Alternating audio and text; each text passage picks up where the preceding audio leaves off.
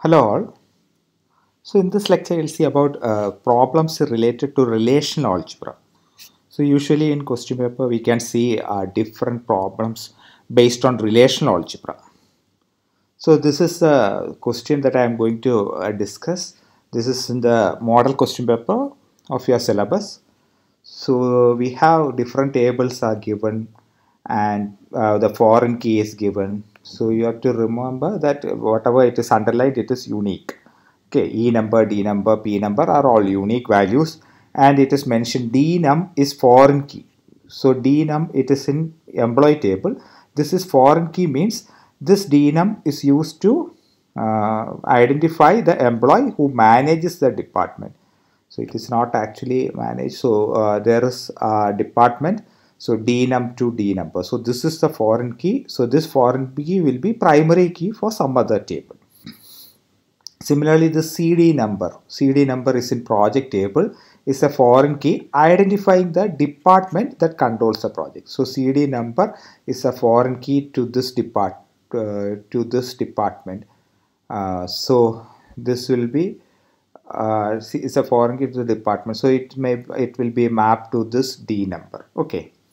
Now super ENO is a foreign key identifying the supervisor. So it is in this table itself. So we can, this means this is the ID of the supervisor. So every employee will have some supervisor. So it is the ID of that supervisor. Okay, now we have to write some relational algebra. This is not SQL. We have to write relational algebra expressions for the following queries. There are some queries that are given. So it is 14 marks. So it is easy to solve these problems. So before that you have to understand some operations in relational algebra, some basic operations with which you can solve all these kind of problems. So first operation is select operation.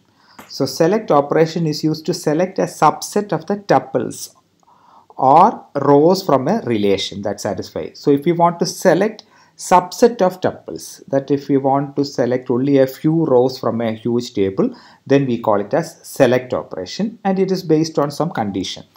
Okay, it is a filter. It's like a filter that keeps only those rows that satisfy the qualifying conditions. So select operation is denoted using the symbol sigma. Then we will specify the selection condition, and this is the table name or the relation name. Okay. So sigma is used to denote the selection operator. Selection condition is that it is a Boolean expression. It can be any Boolean expression, equal to, less than, or and, any Boolean expression can be.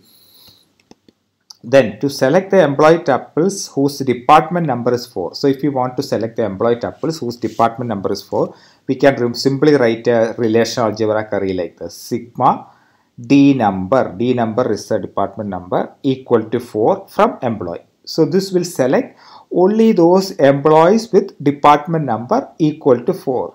Okay. Now if we want to select whose salary is greater than $30,000, we can simply mention sigma salary greater than 30,000 from employee. So this will select. So it's a subset of the rows. We will get a subset. So those employees with salary greater than 30,000 will only be listed in the output. So output is also a table. We will get the output as a table, and it will be the subset of the whole employee table. So that is the select operation.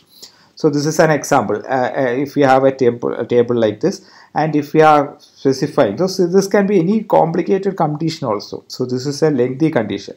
So the meaning of this is we have to select the rows. We have to select the rows with department number equal to 5 and salary greater than 25,000. So we have to select department number equal to 4. We have 1, 2, 3. And from that we have to select salary greater than 25,000. So we greater than, so equal to should not be considered. So we have this person, Jennifer, and only Jennifer is there from this. Then or one more condition is there. So this is or, and we have to select the persons who are belonging to department number 5. So we have 1, 2, 3, 4 are there, and salary should be greater than 30,000. So greater than 30,000, we have one person. Then we have this person, only 2 persons are there. So this is the condition. So this is the whole condition will be applied onto employee table, and the result will be like this. So we have 3 employees. So this is a subset. So this is another table what we got. after this select operation. So this is the thing you have to do for select operation. Okay. Then we have another operation, we call it as projection.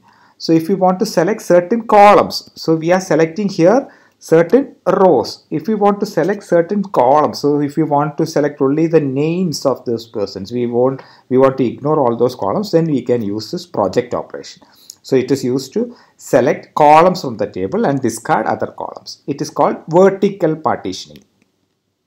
So for example, to list each employee's first name, last name and salary, we can simply use. So pi is used to denote project operation. So project pi, last name, first name, salary of employee. So it means only those columns will be listed in the. So this is also another table. We will get the result as a table, and in that table we have only 3 columns. Okay. So general format of the project operation is like this. You have to mention all the attributes. So we have to mention the attributes and the table name. So pi is the symbol used. Attribute list is the desired list of attributes, which all attributes should be shown. So it will remove any duplicate tuples also. If there are duplicate tuples, it will be removed. Maybe duplicate, if you select only 2-3 columns, then there can be duplicate values also. So it will be removed. So this is an example. So employee table, and we are applying project operation in this table. We are selecting only last name, first name, salary. So last name, first name and salary. Only 3 columns will be listed. So these are the 3 columns that will be listed. Okay. So this is known as project operation. Okay. Then if you are selecting only sex and salary, so there will be duplicates because we have same salary and same sex, there will be different persons. So we can see F25,000, here also F25,000. So in that case, duplicate tuples will be eliminated. Only F1, F25,000 will be listed in the output. Okay. So this is known as project operation. Now we have another one more unary operation, rename operation. So we can apply several. If you want to apply several operations one after the other, we want to store that temporary result. So write the operations as a single relational algebra. It will be a very difficult thing to apply. If you want to have multiple operations, it is very difficult to include in a single statement. So what we can do is we will store it in a temporary table. So apply one operation at a time, and we store that intermediate table. So intermediate result is a table. So we store it in a table. We give a name to that table. So that is known as retrieve operation. For example, if we want to retrieve the first name, last name and salary of all employees who work in department number 5. So we have to select the employees who are working in department number 5. So this way we can write. So all the employees will be listed, and from that we are going to project only the first name, last name and salary. But we can write the same query in 2 steps. Like first you will select this operation. So we will select all the employees with the department number of 5, and we store it in a new table. So this is a new table. Now we apply this project operation onto this table. So we will apply project first name, last name onto this table, and we will get a result table, that is a table which contains all the output. So this is an example. So if you apply like this, you will get the operation like this, or you can store like this. So we will select employees with this, then you will get an intermediate result. So this table is known as temp. Now we are going to project it. Now we are going to project that temp table. We are displaying only first name, last name, salary, and we are going to rename it. We are renaming it. Actually the name was F name, last name and salary, and we are renaming F name and last name to first name and last name. So the output table will be like this. The name of the output table is R, so it is R. Then the F name, it is projected, but the name we have changed to first name. L name has been changed to last name. Salary, it is salary itself here, so salary. So this way we can rename. So that is known as rename operation. To store temporary results also we can rename the attributes. Then there is another important operation, join operation. It is the sequence of Cartesian product followed by select operation. So it is denoted using this symbol. It's like railway symbol. So allow us to process relationships among relations. For example, if we have 2 relations, 2 tables, if we want to retrieve some information that is available that is present in both the tables, then we need to join these tables. We have to mix these tables, then only we can get the output. So that is why we use this join operation. So R and S tables will be combined, joined using some condition. Okay. So we will see example, then you will understand. So if you want to retrieve the name of the manager of each department, so this is the employee table and this is a department table. We want the name of the manager. So manager name is present in this employee table. First name, middle name, initial. That is a name. So in this department table, we have the manager SSN value. But we don't know what is the name of that particular person. Okay. So if we want to retrieve the name, what we have to do is we have to join these two tables to form a single table. Then we can retrieve the name, first name and last name. So for that we can perform like this. Department and employee will be joined using some join condition. So here the join condition is manager SSN equal to this SSN value. So if both are equal, then these tables will be joined and we will get the table like this. Department join. So the resultant table will be like this. We have named that as department manager. So we will get the table like this. So we can see that only those rows which satisfy this condition, that is manager SSN equal to SSN, will be joined. So all the attributes of the first table will be there. So department table we have 1, 2, 3, 4 attributes. So those 4 attributes will be present, and all the attributes of the employee table will also be present in the resulting table. So all the attributes will be there. Now if I want to retrieve the name, you can simply project this department manager. You can simply project this department name, comma, last name and first name from this table. So I want the last name and first name, or if you want middle initial also can be projected. So if you project this, the resultant table will show that name and the department name also. So this is the example. This is another example. We have names and department. So if you want to find the dependents, so if we perform this cross product, so I have already mentioned that join operation is actually cross product followed by select condition. So this is actually cross product, that is what is happening. A cross B, you have already studied in set theory in max. A cross B means all the elements. If it is 1, 2 and another set B is AB, then we have 1A, 1B, 2A, 2B, like that. It is a set of elements. Similarly, you can join all these tables. Cross product means you can take cross product. Okay. So cross product, you will get the result, and after that we will be selecting. So these two operations together is known as actually join operation. So you need not worry about cross product and all. We will think about join operation alone. So you can simply join using this join condition. Okay. We will see an example, then you will understand. Then join operation, join condition can be of this case. So any condition and operation, using this and operation, you can join any number of conditions. Okay. So where each condition, it is of the form A theta. So this condition will be a form A theta B. So it is between two attributes. Okay, A less than B and B less than C, like that. Any number of conditions can be. So we call it as theta. So it is theta join. It is, so theta can be any operation like equal to, less than or equal to, greater than or greater or equal to, not equal to. So this condition can be anything. So this join operation, general join operation, is known as theta join. If you are not specifying that equal to or less than, then it is not. It is known as theta join.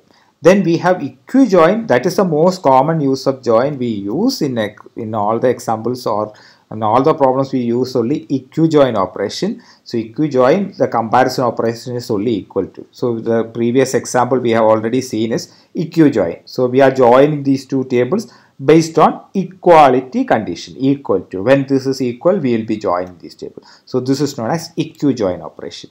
So this is also equijoin operation. Okay. So after equijoin, we will get a result like this. Okay. Then the actual dependence, these tables are like this. Then there is another one more operation, we call it as natural join.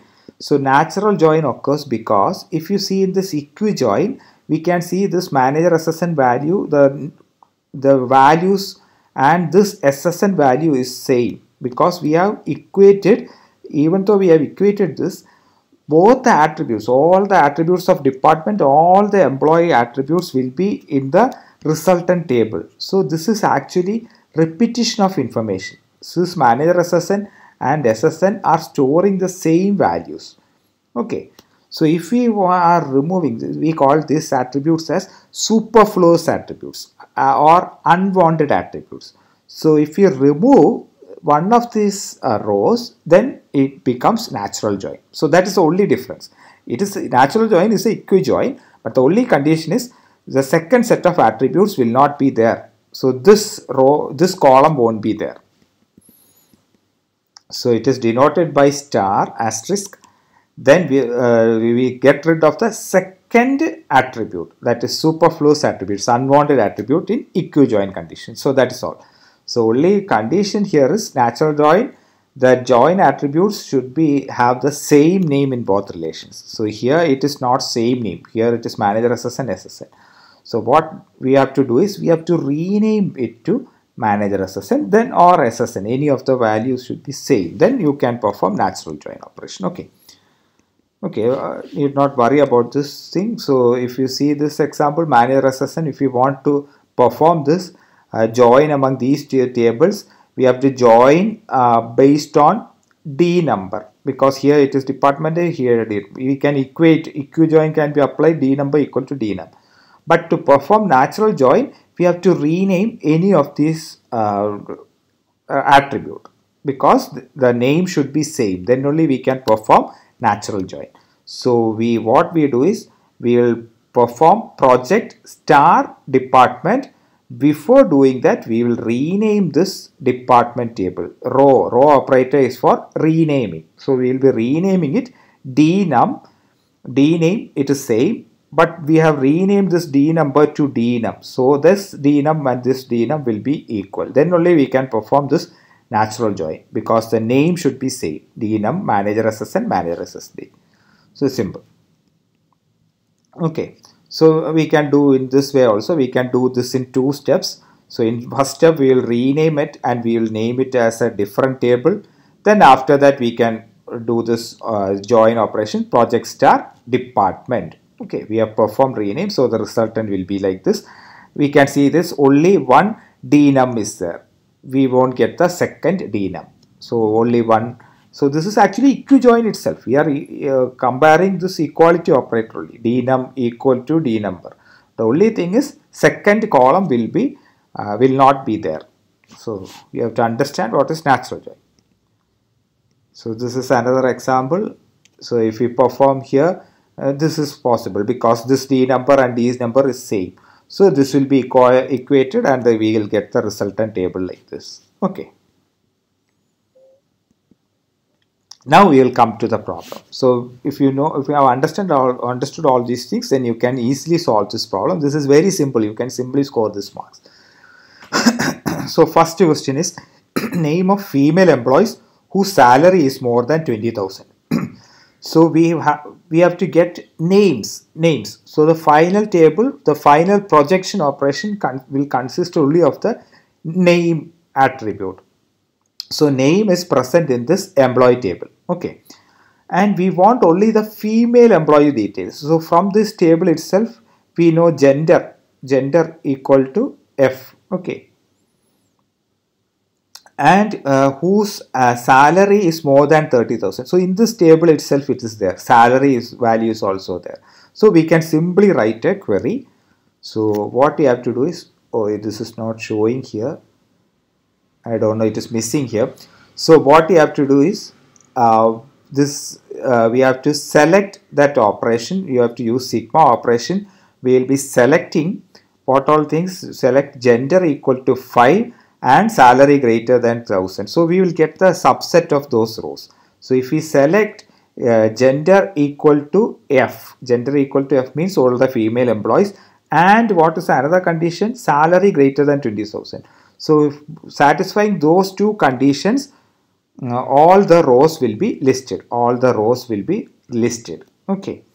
So we will get the subset of that table. Now after that, what we have to do? We want only the employees. so we want only the names. So ignore this this thing. So we want only the name of that employee. So name means it is here name itself. So we want to project only the name column. So we have to simply project, we have to apply this project operation on this table. So project name of the same thing. So after applying the sigma, we will get subset of rows. After that, we will simply apply project. So we can split this into various steps. In another way, we can simply write, we will call a new column, new table female, and here it is sigma. We will select this, we will apply this operation, and we will get that table, and it is the name of that table is female. Now we apply project operation, project of name onto this female table. Okay, onto this female table, then you will get the names of all female employees with salary greater than 20,000. So both ways we can do this. We have done in a single step. So single line is enough. So you have to apply. If you want to select, you have to apply sigma. If you want to select a subset of rows, you have to apply sigma. If you want to select only some columns, you have to apply project operation. So by this you can get the result. So only these two steps you will get 3 marks or something. Now we will see the second question. Salary of employee from accounts department. So there is a problem. Here salary is in this table. But accounts, we don't know the name of the department he is working for. That is present in another table, department. So it is present in this table, department name. So accounts details, name of that department is present in the department table. So what you have to do? So one data is in this table and the second data is in this table. So salary is in this table, and so we have to project all the salaries of employee from accounts department, and accounts details is in this department, name is in this table. So what you have to do is we have to join these two tables. So it is already mentioned, dnum is a foreign key that identifies the department to which an employee belongs to. So here it is we know that D number and we have this D number. These both are same. Even though the name is different, this D number and this department number are both same. So what you have to do is we have to perform an eq join. D number equal to D number. When we eq join, these two tables will be joined together.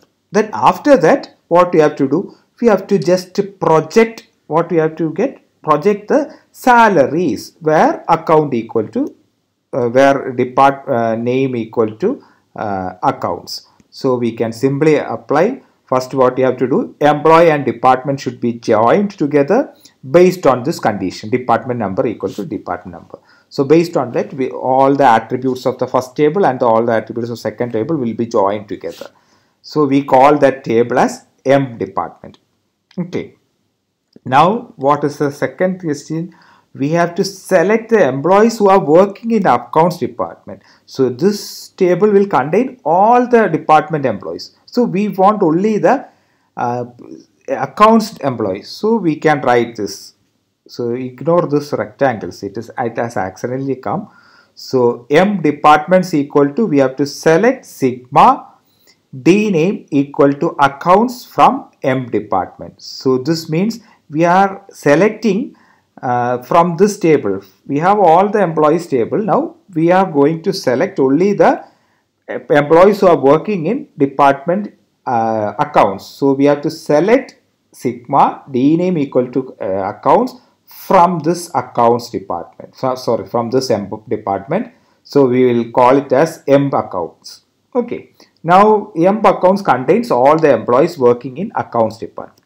Now what is the other condition we have to apply? We want only the salaries of employee. We have to project only the salaries. We don't want all the other details. So we have to project only the salaries. So we have to project only pi salary of M accounts. So we will get the salary details. That's all. We will simply project that column alone from this table. So this is a solution. So we can simply write all together in a single step also. So M department. So we will be joining these two tables. Then we can write these two steps in a single step. So project salary and you have to select D name equal to D accounts from M department. So we are combining these two steps together and writing it together in a single step. So this way also you can write. So it is very simple. You will get, I think you will get 2.5 marks for this when you write these three steps. Then the third question. So 5 questions, you will get 14 marks. Now the third question is names of employees along with his or supervisor's name. So this is a tricky question because we have to find the names of all employees. So it is available in this table along with her supervisor's name, supervisor's details. So this super ENO, super employee number. So it is also available in this table itself. So every employee, if there is an employee number 1, he will have a supervisor, maybe an employee number 2 will be a supervisor. Now both the data is present in this table alone. And we have to perform, so we need to get data from this table itself. So how to solve this problem? So names of employee with the supervisor. So what I will do is, I will join employee and employee. I am going to join employee with employee itself, and I am going to specify the condition E number equal to super ENO. So what we will get, the resultant table will be the table with who are all supervisors. So every employee may not be a supervisor in a company. There will be only a few supervisors. Maybe if there are 100 employees, to supervise those 100 employees, you might have 10 supervisors. Okay, so all the employees are not supervisors. So what I will do is, I will first find out the supervisors only. I will find out who are all the supervisors. For that, I will be joining employee and employee based on E number equal to super E number. So employee, and I am joining employee based on E number equal to super E number. So based on this, we will get a new table, that is super table. I'll call it a super table. But the problem here is there is a problem here. If you perform this join operation like this, there's a problem. You can't do like this. This is a problem because it results in duplicate column names, because I'm joining employee and employee.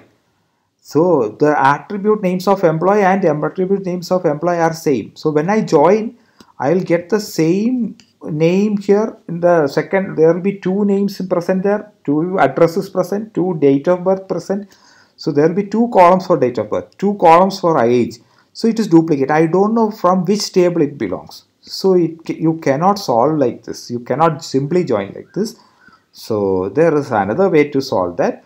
Okay. So what I will do is, I will create a new table. So I want only actually the resultant, you have to see. I want only the names of employees. So I need not worry about address, date of birth, age, gender, all these things. I want only names of this supervisors and also employees name. So I can ignore the rest of the thing. So what I am going to do is, I will just ignore the rest of the things for the supervisors. So I will just list out the supervisors, S name, comma, S number. So how it is, I will project only the name, comma, super number from employee. Name, comma, super number from employee. Okay. So we will get S name, comma, I will name it as S name, comma, S number. Then after that, what you have to do is, I am going to perform employee and super. So I am going to join this using this super number equal to S num condition, and you will get a super employee.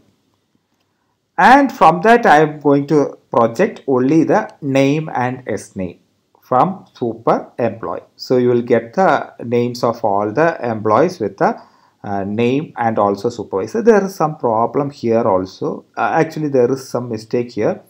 So you have to correct it. Actually, you cannot project name, comma, super SSN, because name is actually employee number. So before that, you have to perform this join operation, and after that, you have to project this operation. So you can think like that. So you have to perform a join operation, and before joining it, you have to rename that second employee table.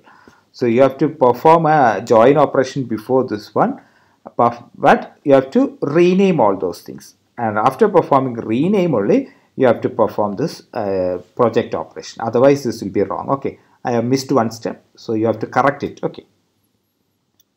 Now the next question is, for each employee, return name of the employee along with his department name and name of projects in which he or she works.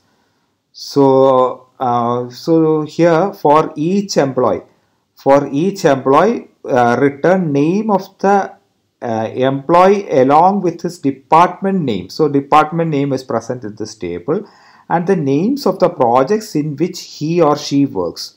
So there is a problem with this question. You cannot solve this question because the problem is here we do not know which all projects a person is working. That is not mentioned in anywhere of this table. So if we say this in this table, we have no project details present. In this table, we do not have any project details present. In the third table, we have project details, but we do not know which all persons are working on a project table. So actually they have missed some one table, or that question is wrong because this is unsolvable. We cannot return the name of, because we do not know which all projects, which all employees are working from these three tables. It is not possible. It is not possible to find out because we know employee is working on some department, and that under that department there are some projects, but every employee may not be working on that project. There will be, so we, from these three tables we will get this information, that is some employees are all the employees are working on some departments. Okay, then we can get from this table, we know which all departments are controlling which all projects. That also we can get from these two tables. But we cannot say that a person who is belonging to computer science department is working on all the projects under the department. So it is not possible to solve this D question. So this is actually unsolvable. It is a wrong question. It is unsolvable. Then solution to E, we will see what is this. So we have to display names of employees working in all the departments. I don't know why this question is there. Names of all employees working in all the departments. So we will get the answer from this itself, because if every employee has some department, we have to simply project the name from this employee table. So we will get the employee names because every employee will be assigned some department. Okay, then you can simply say the result like this: project name of employee. So you will get the names of all employees working in all departments. I don't know why that question has come. So this is the only step you can do in that solution E. But in another way, if you want, you can think maybe some employees may not be given some department at all. There may be cases, maybe a CEO of the company may not have any department. So in another way, you can think. If you can think in another way, so this both answers are correct. So this is also correct. In another way, they have not mentioned that every employee will be working on a department. So there is a possibility that there will be some employees who have department number equal to none. So we will select employees, only those employees who have some department value. So if you see in this table, if that dnum value, if none is mentioned, that means that employee does not have a department. So we will select all those employees who have departments only, who have not null values in D number column. So that is what we are doing here. So what we do is, so you ignore these rectangles. So sigma dnum equal to none. So we will be selecting from the employee table, we will be selecting those rows where D number equal to none. So we call that by the name employee with department. So these are this resultant will be the tables with the employees who have departments. So in certain cases, employees may not have departments. Okay, so that is why we have mentioned not equal to null. So we will select all the employees who have departments, and from that table we will simply project name. From this table you can get the employees who are working in all departments. So that's all. So it is very easy to solve. We have to learn only sigma, project and join operation. Okay, by this you can solve any kind of problem. So you have to understand the question. You have to see which all attributes are present on which all tables. So if it is from two tables, you require to find out the output, then you have to perform an equijoin on those two tables. It is not necessary equijoin. You can perform natural join also. You need not worry if it is not mentioned in the question to perform natural join. You simply perform equijoin. Don't worry about that superfluous and attribute and all. You simply perform equijoin operation. So the join tables will be joined. Then you can retrieve or project or select any data from that join table. So that's all. Thank you.